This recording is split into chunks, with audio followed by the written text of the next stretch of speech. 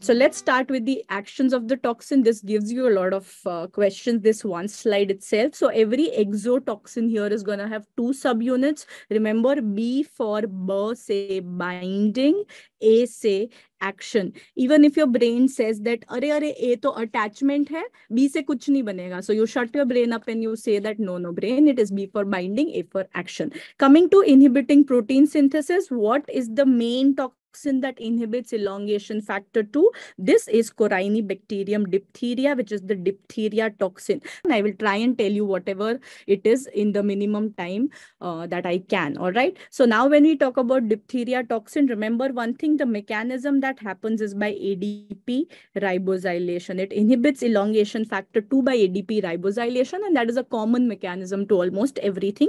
So that is one other repeat question. To test with diphtheria toxin, we have a gel precipitation test. So that is LX gel precipitation test.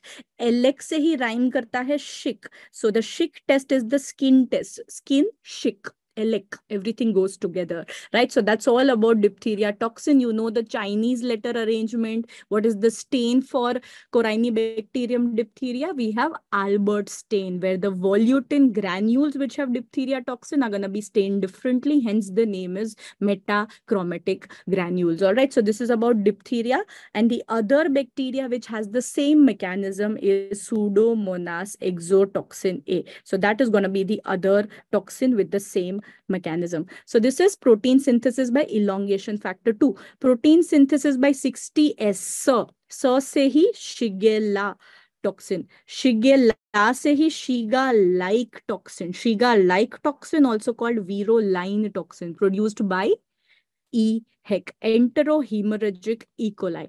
What is the special species of EHEC which is important? That is O157H7. So do you see a pattern here with SIR? That's all you want to remember. Don't remember full name. Remember 77 SIR S. SIR से ही याद रखो. There is a special method to identify this. This has a special property that this does not ferment what? Very good. This does not ferment sorbitol. So for that reason, I grow this on sorbitol McConkey agar. And this is the one which does not ferment. And that is how I can recognize it. Why this is special? Because this is the most common cause of hemolytic uremic syndrome. HUS सब कुछ नाम में है. Hemolytic anemia, uremia, and Shigella. So Shigella matlab dysentery. So that is the triad. Don't remember triad and like that. Okay, naam mein answer hai. No need to memorize. So this is 60S. Now going on to CAMP. CAMP is in the name itself. Just write CAMP, and we know as BTR students that M is L, right? They are both always going together. We will see various places where they do.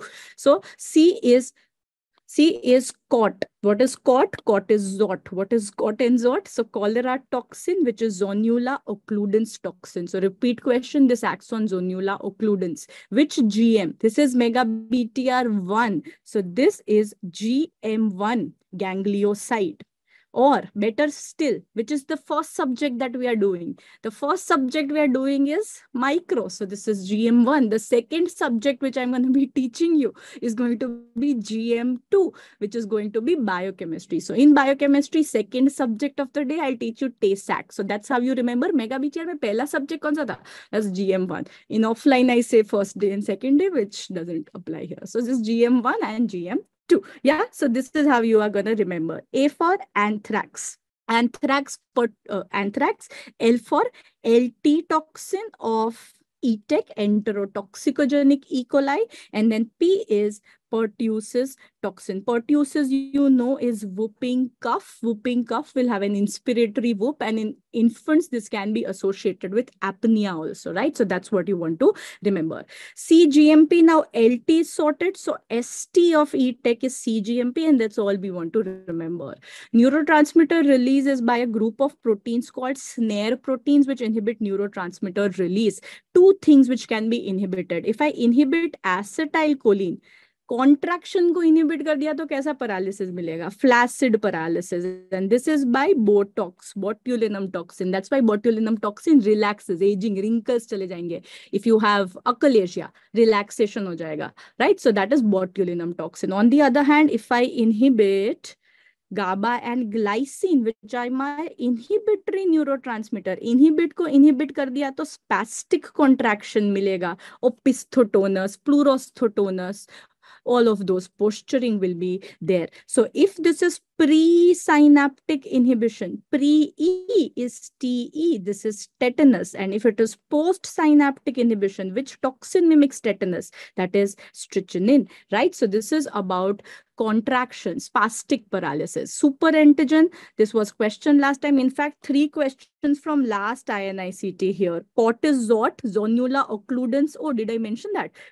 Did I say cot is cholera and ZO is zonula occludens? I think I forgot. So cholera is zonula occludens is 1 repeat. Elongation factor 2 is the 2nd repeat of diphtheria, and superantigen is the 3rd repeat. So how superantigen binds here is on the side, right? So this is going to bind to the side. Normally antigen antibody ko ye site chahiye hota hai. Here this site is not needed. This specificity is not needed. It's going to bind to the side and create a cytokine storm. So remember, superantigen, 2 things, strep and staph, strep pyogenes, exotoxin A, and we have staph, which produce superantigen, leading to a toxic shock syndrome.